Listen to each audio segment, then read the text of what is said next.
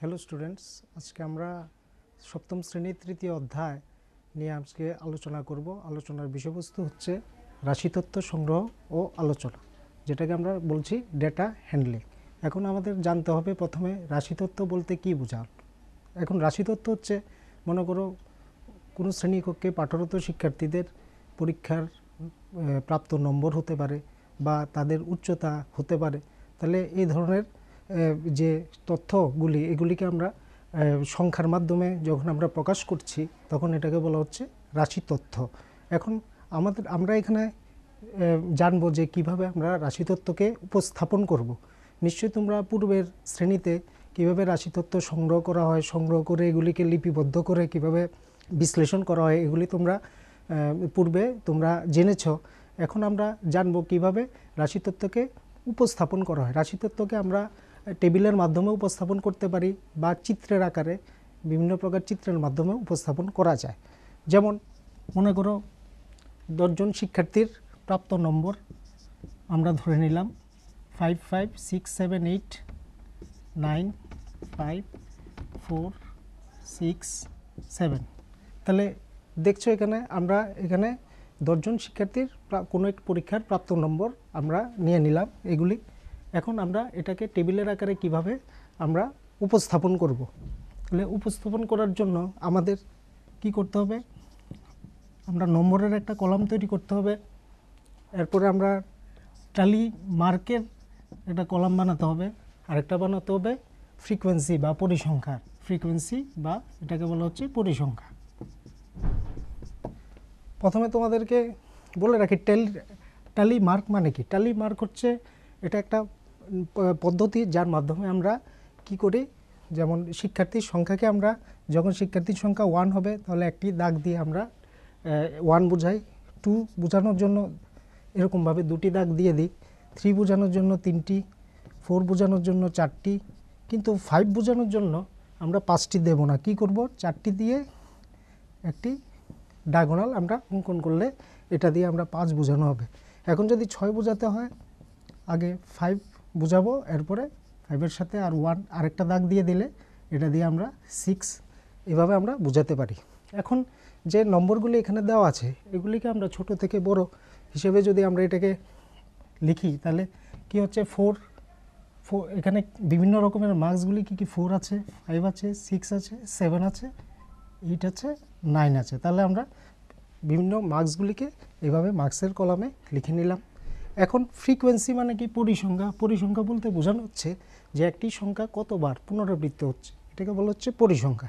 এখানে তোমরা দেখো 4 সংখ্যাটি কয়বার আছে, একবারই আছে, তাহলে পরিসংখ্যা হবে 1। তাহলে এটাকে টেলিমার্কে একটি দাগ দিয়ে আমরা এটাকে বোঝাবো।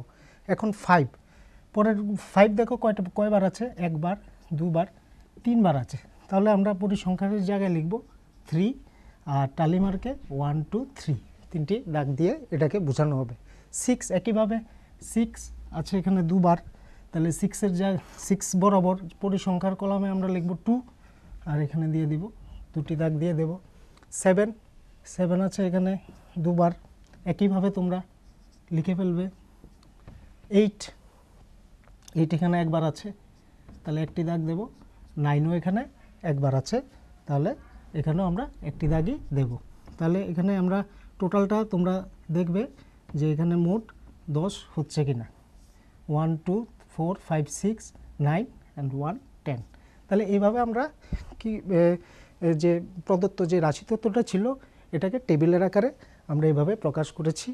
এভাবে প্রকাশ করার মানে ফলে আমরা এট এ গ্ল্যান্স আমরা সম্পূর্ণ যে রাশিতত্ত্বটা ভালো করে আমরা অনুধাবন করতে পারছি, বা এগুলি এই সম্পর্কিত আমাদের যদি কোনো কিছু প্রশ্ন করা হয় যে এখানে কোন পরীক্ষার্থীটি প্রাপ্ত নম্বরের মধ্যে সর্বোচ্চ নম্বর কত, সর্বনিম্ন নম্বর কত বা মোট পরীক্ষার্থীর সংখ্যা কত, এটা আমরা টেবিলটা অবজার্ভ করে আমরা বলতে পারবো খুব সহজেই। তাহলে একইভাবে আমরা এটাকে সেম আমরা রাশিতত্ত্বটাকে আমরা চিত্রের মাধ্যমে আমরা উপস্থাপন করতে পারি, গ্রাফ চিত্রের মাধ্যমে আমরা কি করব, আমরা লেখক কাগজে x অক্ষ y অক্ষ অঙ্কন করে তাদের যে x অক্ষ বরাবর আমরা পরিসংখ্যা নিয়ে নিলাম, আর ওয়াই অক্ষ বরাবর আমরা মার্কসগুলিকে নিয়ে নিলাম, মার্কসগুলিকে নিয়ে এরকমভাবে আমরা কতগুলি দণ্ডর আকারে চিত্র আমরা অঙ্কন করে একই রাশিতত্ত্বটাকে আমরা চিত্রের মাধ্যমে প্রতিস্থাপন করতে পারবো। তাহলে এইভাবে আমরা দুটি পদ্ধতিতে আমরা রাশিতত্ত্বটিকে উপস্থাপন করতে পারি। এছাড়া গ্রাফ চিত্র ছাড়াও আমার অনেক ধরনের চিত্র আছে, যেমন গ্রাফ চিত্র, পাই চিত্র, লেখচিত্র, এগুলির মাধ্যমে আমরা রেখাচিত্র, এগুলির মাধ্যমে আমরা বিভিন্ন রকমের রাশিতত্ত্বকে আমরা প্রতিস্থাপন করতে পারি। তাহলে এরপরে আমরা নেক্সট আমরা আলোচনা করব প্রসার, গড় মান, মধ্যমা ও সংখ্যাগুরু মান। তাহলে পরবর্তী আমরা আলোচনার বিষয় হচ্ছে মানে প্রসার। আমাদের প্রথমে জানতে হবে প্রসার বলতে কি বোঝানো হচ্ছে। প্রসার বলতে বোঝানো হচ্ছে যে প্রদত্ত যে রাশিতত্ত্বগুলি, প্রদত্ত রাশিতত্ত্বের মধ্যে সর্বোচ্চ মান ও সর্বনিম্ন মানের মধ্যে যে অন্তরটা, এটাকে বলা হচ্ছে প্রসার।